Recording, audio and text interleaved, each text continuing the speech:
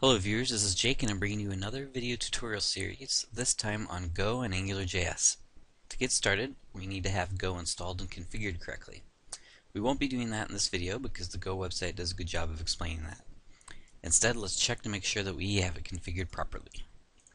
So open a command window and first echo Go path. In Windows you use percent symbols, in Linux you're going to use $. If that returns a path, then that means you have it configured correctly. The Go path is where Go sticks all of its dependencies, and it's where you're going to code. We also need to make sure that we have Go on our path. So if you just run the Go command and it says anything other than command not found, that means we're good. Okay, so now let's get some actual code. If you type go get and then the name of a repository,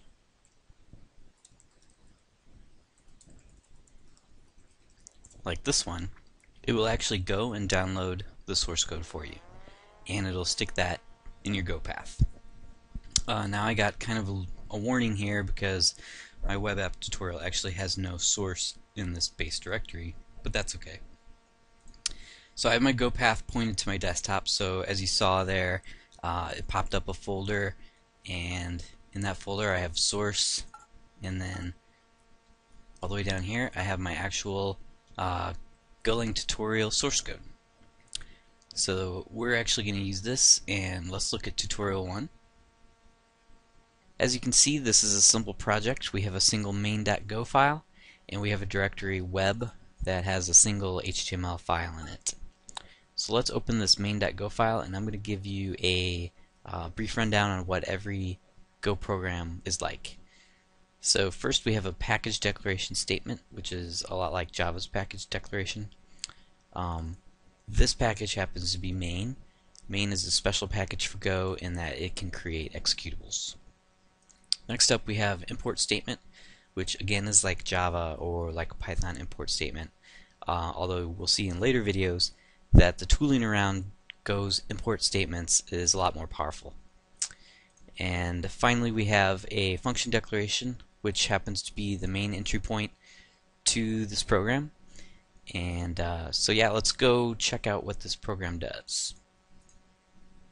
So if we open a command window here where our main.go file is, and we run go run main.go, we see we're running on port 80. So if we fire up Chrome and we type in localhost, we can see it's actually serving us something. So if we remember, in that web directory there was a single file called test.html. If I click on that, I get this test page which I put together, which shows that Bootstrap is working, Font Awesome is working, and then if this works, then Angular is working. So that's just a quick test to make sure that we have internet access and everything is hunky-dory. But let's go back to the Go file and see what's going on. As I mentioned before, this is our main entry point, so when we run go run on this file, it will start in this function. You see here we have some command line flags that I haven't used yet. The default for the port is 80 and the default for the directory is web. Next we have an HTTP handler being set up. So this is a lot like any other web framework's URL routing. So here we are taking the root route and we are giving it a file server. This is a built-in file server in Go. It basically takes whatever's on the path and it looks for a file in the directory you gave it, and we gave it web. So that might make a little bit more sense now. We have a web folder here which is serving up all the content inside of it. So if we were to say create another file in here and go back and refresh, we can see it's actually serving up the current content. And then we have a log message here which it printed out.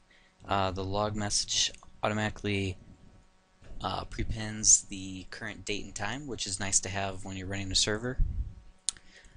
We have just a sprintf, which is a lot like Python's format. So it's a string format So that creates our host, which is talking on localhost on whatever port was specified.